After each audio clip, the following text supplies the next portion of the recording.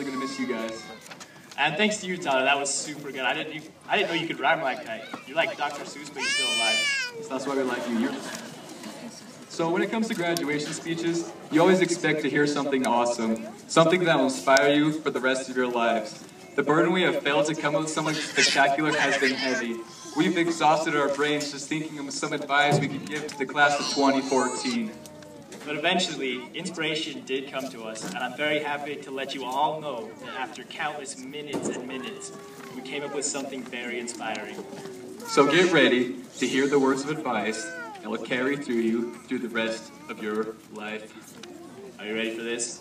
Are you ready? Maybe Get ready. sing out and sing. Okay, here it comes. Always keep your chin up.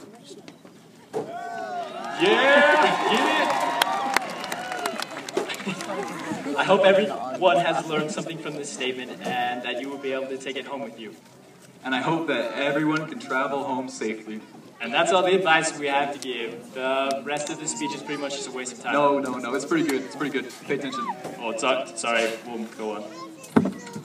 Hey, thanks, Carl. So we've been in this high school for 3 years now, and we've learned so much, but there's so much we still don't know. And I have a lot of questions. Carl has a lot of questions. I'm sure you guys do. So we're going to try and answer some right now.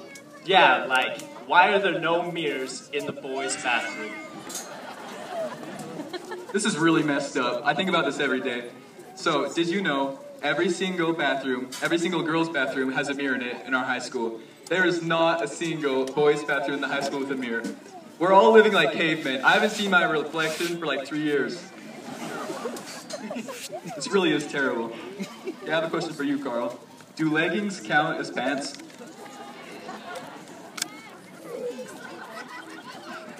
Yes. Yes. Leggings are pants. It's just been decided.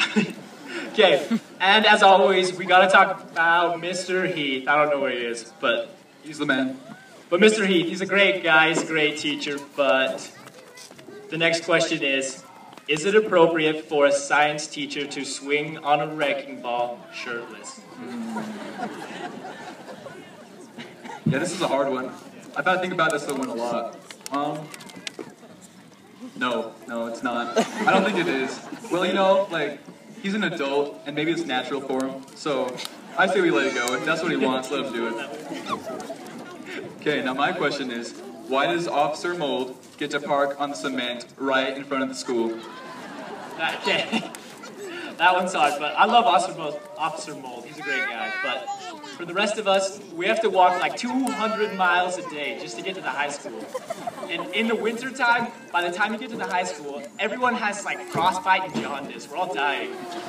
And Officer Mold, when he pulls into the school, he opens his door and he's inside the building. It's pretty messed up. Like, I think we should get to do that too. If my first hour is PE, I should be able to park my car right in the gym. Okay, for my next question, what exactly is the attendance policy? Ooh. I don't think anyone knows. I don't think anyone does. I'm going to try and take a guess at it, but I think it's like ancient Hebrew or something, and it got translated weird. But, like, on a crescent moon, if you've had one excused absence, then the administration slashes your tires. If it's 2 unexcused absences, and it's on Canadian sundown, you get death by fire. And if it's 3 unexcused absences, then you get a Saturday school. Okay, now I have a serious question for you. Are Saturday schools really a punishment? No. But let me tell you why, though. Okay, first off, on Saturdays, I usually sleep till noon anyways, so I actually get something done with my day. So you get there at like 8 o'clock, you walk inside, and all your friends are there. And they're all talking, Miss Molden's there, and sometimes she brings her friends, but they have guns. So I don't know if that's funny, but they bring toys, and we just sit and read.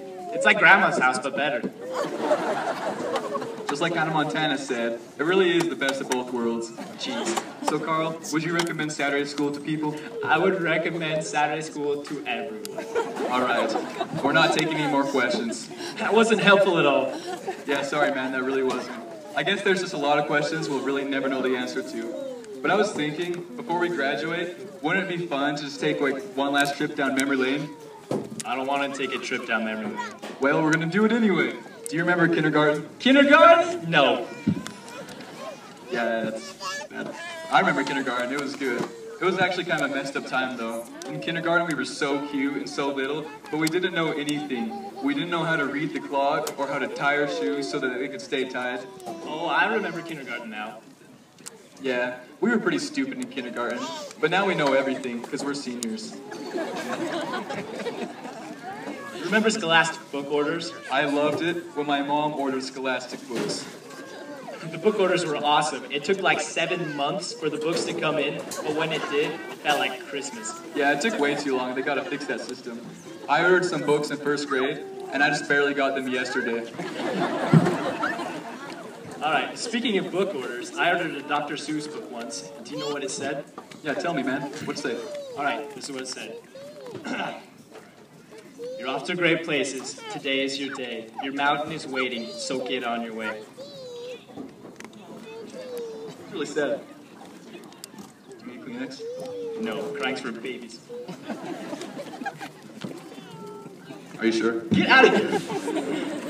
That was really cute. All right. Well, Carl, here we are. It's been 19,000 hours of school, plus 19,000 hours of school, plus Saturday school, and community service. And you know what, guys? You've really earned this. We've done so many assignments in school, so many meaningless ones, and now we're going to get that paper that says we're good enough. So good work, seniors. Yep.